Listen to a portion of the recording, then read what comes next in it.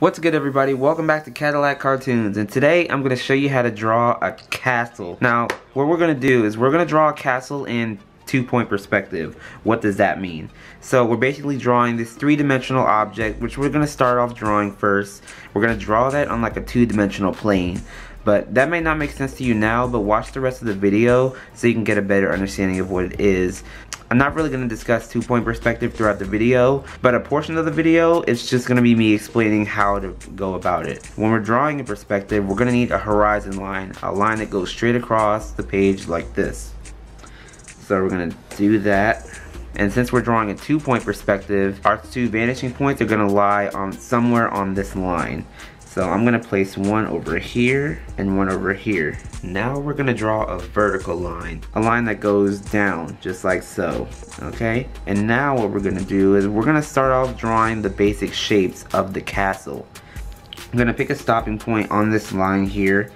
Let's have it stop right here. And then the same like right up here. But there's gonna be like a few different parts to the castle. Just keep that in mind when you're doing it here. But like the supports, like the bottom of the castle will be like down here. So that part we're sure is gonna stay there when we're drawing the castle. So we can just keep going from there. So we're gonna connect one vanishing point to this point. And then this part's gonna connect to the other vanishing point. Okay, and now what we're gonna do is we're gonna make another vertical line. But it's gonna be like a stopping point right here, because the castle's not gonna go all the way towards this vanishing point. We're not gonna have it doing that. And same thing over here. So we're gonna pick a stopping point and draw a vertical line.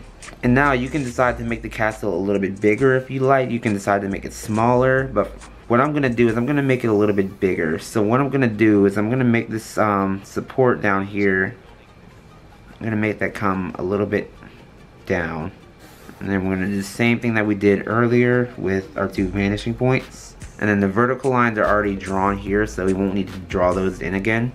But since we made it a little bit bigger, we might have to draw it again, but just a little bit inwards. Like, let's go about here. Okay, and then now we can get started with drawing the border or something, whatever that's called, the border of the castle. We can start drawing that in. So again, you can pick a stopping point, which is like right around here. That's where I'm gonna pick my stopping point, this little X here. And then just connect that to both vanishing points. So now we got this vertical line that's gonna stay, this one as well, this one, and these two as well. But these two are about to be covered up by like a tower. We're gonna add a turret to the corner of the castle. So there's gonna be a turret here, and a turret here. And then the last one we're not gonna be shown because it's gonna be behind everything. So we're not gonna see this last one, we're just gonna be seeing the three. So what I'm gonna do is, I'm gonna start by making like an ellipse, trying to make it as straight as possible on each of those vertical lines. And now I'm gonna take my smaller ruler and just match the vertical lines like so. And then for the turrets, now that they're above the horizon line, we're not gonna draw this same ellipse that we did down here. We're gonna kind of reflect it, so it's gonna be looking something like that. And the reason I say reflected is because it's on a horizon line. Just try to pretend that's a mirror with this shape kind of being reflected so it looks different above the horizon line. I hope that makes sense. And then we're gonna make it a little bit of a triangle on each end, because there's gonna be a flag on top. But this one we're not gonna see, but when I get to these other ones, then the flag will be on top of it. And then we're gonna add the stick. And the flag is going to be moving along with the wind. Okay, so now that we got those in, let's continue drawing this turret. So that way we got it locked in, and we should be fine here on out with this one. And now let's go with the walls. For now, we're going to make the battlements. What are those? Those are like those parts on the castle that make this kind of shape.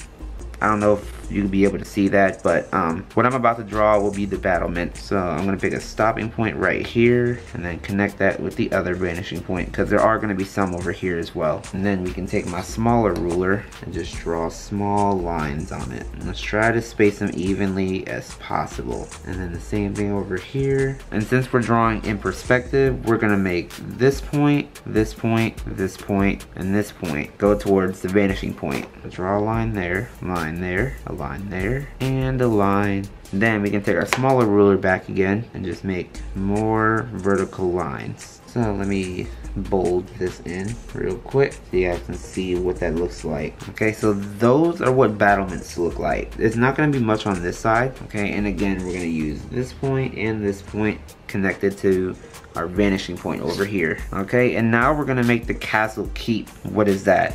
So we have the border on the castle, the battlements, and the towers that we all have. The little house that's inside of here, like right here, this little thing, that's called the keep. So that's what we're gonna draw, and it's pretty basic because the shape that we need for the keep is pretty much already drawn like we did it in the beginning.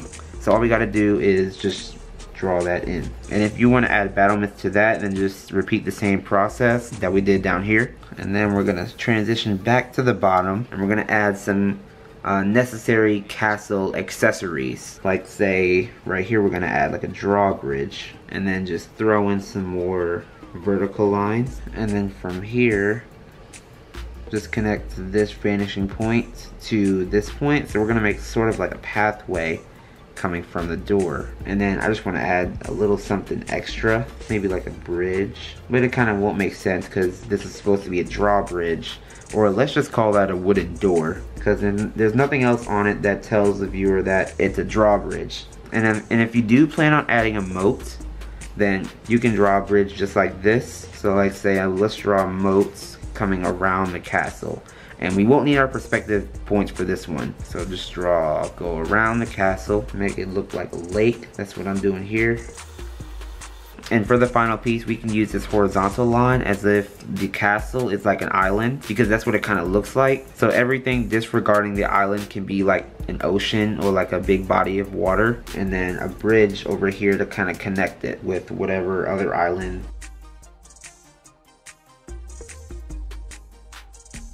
You can leave the castle pretty much like this. The process is just about done, but from here on out you can just add any other details that you want to add. Like you can add a tower right here. What I'm going to do in just a moment, I'm just going to add some windows. So for the windows, you are going to need your perspective lines. So just draw a line around the keep, and then the windows I like to add look like half of the McDonald's logo, and just use your respective line to draw the bottom. And then I'm just gonna add like a window here, maybe one here, and then a partially seen one up here.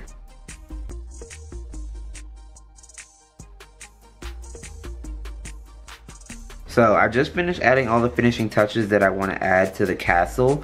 So now I'm gonna finish up the entire piece so you guys can see the entire thing with all its color.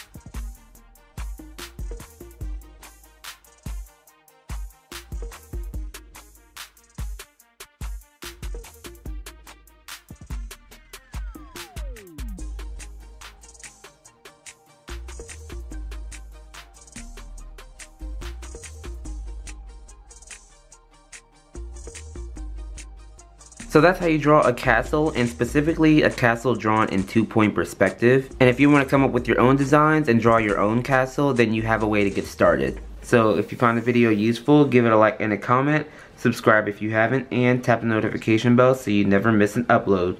And I'll see you in my next video.